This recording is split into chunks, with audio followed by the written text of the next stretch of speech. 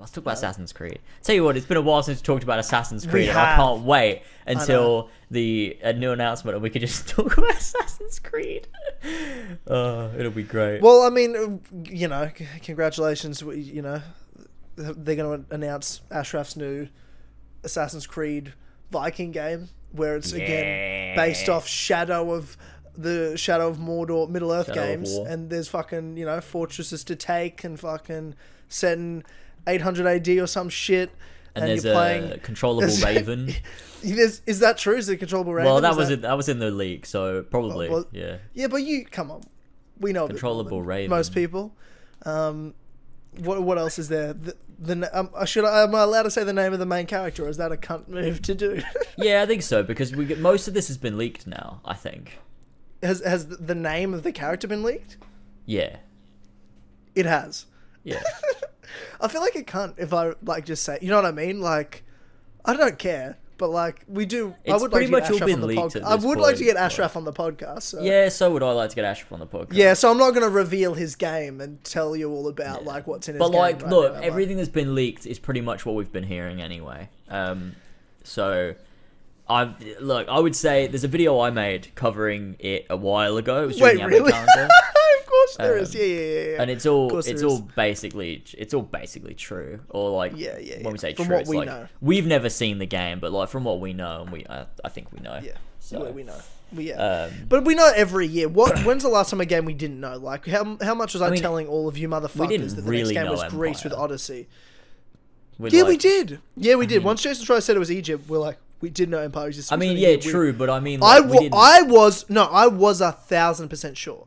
I was 1,000% sure. No, so yeah, obviously so was I, but it's not like this year. Or we hadn't been told Odyssey, by the inside. We literally had Odyssey, inside knowledge. Yeah. Odyssey was the first time, I think. I see what you're saying. Yeah. Odyssey was the first time we had inside knowledge, and we're like, we know, like we knew about Cassandra and Alexios and fucking the mythical and beasts and everything. Oh god, that was awful. When we heard I was like, "There's no way any of that is true." I remember telling you that, and I'm like, "Look, it's true, man. I'm just telling you." Like, I spent a lot of time verifying the sources.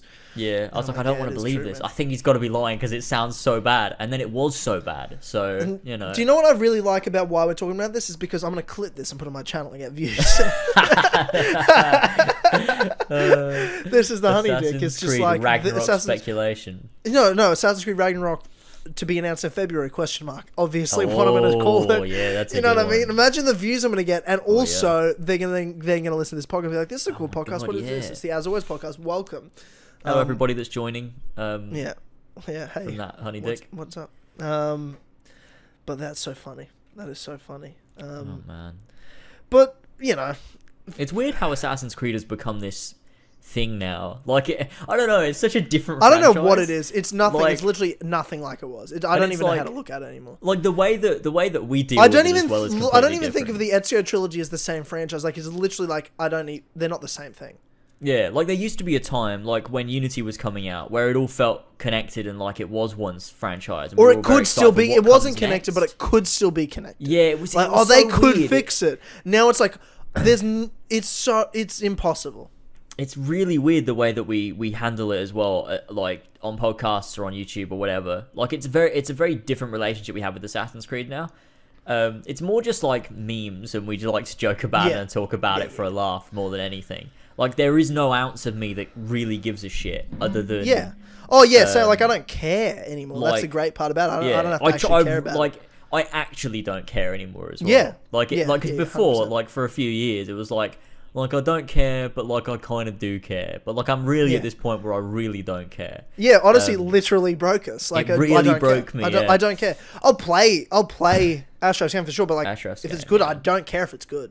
Yeah. I don't care if it has anything to do with anything. I want it to be good because I just want it to be I just want it to be a good Ashraf game, and that's the end of it. And then the next game can be shit by whoever makes it, whatever. Like I don't care about any interconnected story. I don't care about a modern day. I don't care about any of the main characters that are in it. Will it be a fun solo game to play because they'll never do the character again? They absolutely never will. Will they do the setting again? No, we'll get a sequel for Jorah. Will there for Jorah? Oh yeah, that's the name of the character, by the way. Can be male or female. But it's the name's still Jorah. Jorah sequel. Hashtag Jorah sequel. This is but my Jorah. But you do play as an assassin. Wait, what do you say? This is my Jorah. This is my hashtag. This is my Jorah. And then it's just a picture of Jorah Mormont from from Game of Thrones. Yeah, exactly. That's how it is. That'll be how it's how it be. Sometimes someone that is how it be sometimes. That's so funny. And I mean, at least you'll play as an assassin because it's set like 800 AD, like the 9th well, century. the whole point of the story is like you start off as a Viking and then you go to England or something, and then by the time you come back, you're an assassin, and I assume that's all at the beginning of the game. And then or it's the whole game. Or it's the whole game. The whole game. Like, there's this huge open world, but you can't explore it because the entire game is just set on. Do you know what's so funny? And we're going to talk about Assassin's Creed for a bit here, right? Okay. From what I'm about to say. But it's actually not retarded. It's actually interesting. So I now see the Assassin's. I actually see the Assassin's Creed franchise. And when I say the franchise, I mean the beginning, the first game. I look at the first game very differently now than I ever have. I'm in the process of finishing up my real history of the Assassins video. It has taken so long. It is so hard to find footage, and I'm so worried about it. Like, it stresses me out making this video because I want it to be good, and I want it to make sense, and I want to be respectful to the history, and I want to get it right. And I worry every time I'm editing it, like, I freak out and like cut something, or then I add something else, and I'm like, fucking, you know what I mean? Like, you freak out because you're dealing with like religious history, and you're dealing with real history, and you don't want to get it wrong, even the little bits. And you're like, what do I really need to dive into to make it make sense, and what do I just need to brush over because it doesn't matter? But the way, how much the first game is based off reality is so crazy. That was the whole purpose of it. I didn't understand just how, like, I've gone deep in my research. I've dumbed it down for the video, right, so it makes sense and it's interesting. But, like, I went deep with I spent so many hours just reading. Just reading. Hundreds of pages of shit. About, like, learning everything I could know. And, like, you have to go back and, you know, thankfully I know a lot about religious history and Islam specifically, so I could cover pretty quick in my head with reading and be like, oh, okay, that makes sense, and that's this sect of Islam, and that became this because of this caliphate split from this caliphate, and all that sort of shit. Sure. That I could go over. And in my head and understand it, because it was hard, like, because one, you're reading it, but you also need to understand it so you can then explain it and write about it. But to think now, when I look back, and it now, just the idea that in Assassin's Creed, a fantasy game about assassins, where I'm like, before the 10th century, there were assassins in England and Vikings and Egypt, now pisses me off. Because I'm like, there wasn't until the 10th century, and then after that, I can believe maybe they went underground after that, because they disappeared and the Mongols wiped them out. Maybe they did go underground after that. I don't know. Maybe they're still around today. I don't know. But I tell you what I do know. They weren't around before. Yeah. Do you know what? It's very strange, because the whole concept of why they went underground is because of, like, Altair's reform, because they'd become this, like, they were, like, living in a fucking castle on a hill. And they were, they were notorious. Exactly. And that was the whole reason. And that's for the same it. with the real history. They became very notorious. I mean, they had to live in mountains and castles because they had to protect themselves. Or else they would have been, you know, destroyed if they were to really live in those cities, like in little cults and big bureaus. But they had thousands of people involved, and it wasn't just, they weren't all just, oh, we're assassins now, like, let's live in a fucking castle in the real world. Like, they were a state of Islam. The Nizari Ismaili, they were a real peoples that travelled from northern Africa, and Egypt, and yes, Cairo, actually, yep, okay, he did it.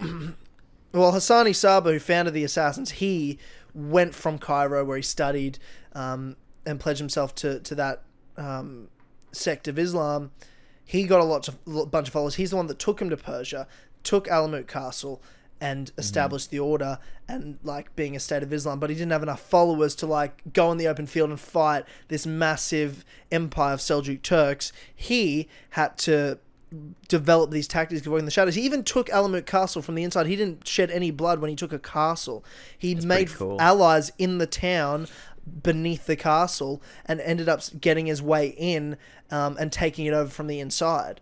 and then he converted all these cool. people, and then he spread himself over all these castles, because if they lived in the mountain fortresses, they couldn't be attacked, they could defend themselves, and they just send out their individual assassins to live for years as like servants to these viziers, just to then kill them. Like, people were so paranoid about these assassins, there were sultans wearing chainmail just in case they got attacked any day. That's pretty like mad. They were a really feared group of people, but they weren't people that like, oh, they kill someone, they run away. Like, they were supposed to kill someone and then stay there and get found and take the punishment, because they were going to be saved by God and they had paradise afterwards. Yeah, it was very much totally different from the games, and very terrorist-ish type. Well, yeah, like in religious reality, group. like Templars weren't bad guys, right? Like Templars were sort of the good. I mean, it's a bit difficult to say because it's morally grey, but like, well, if you had to pick if you're a good English side and a bad and white, side, yes, you are probably on the side of the Templars. Yeah, probably.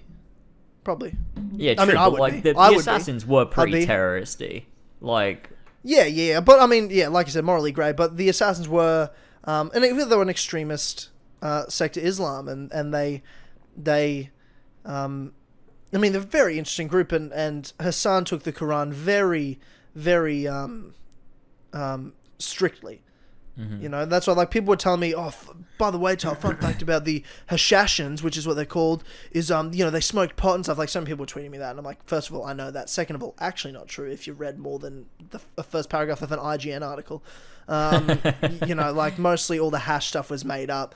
And Hashashin in Arabic, there's a multiple translation to one of it is actually troublemaker, which is most likely what their name came from, but the European Crusaders heard about it, and then Marco Polo made up some shit, and it was the Europeans that mostly made them famous after the Crusades by hearing about these people that lived in the mountains and talked about them, and came up with the word assassin from Hashashin and said, oh, it's because they smoked hash and shit. But they're a very strong Islamic religious group. They wouldn't be doing drugs. Like, it just doesn't make any sense. And there's no Islamic sources or the enemies that ever said they did.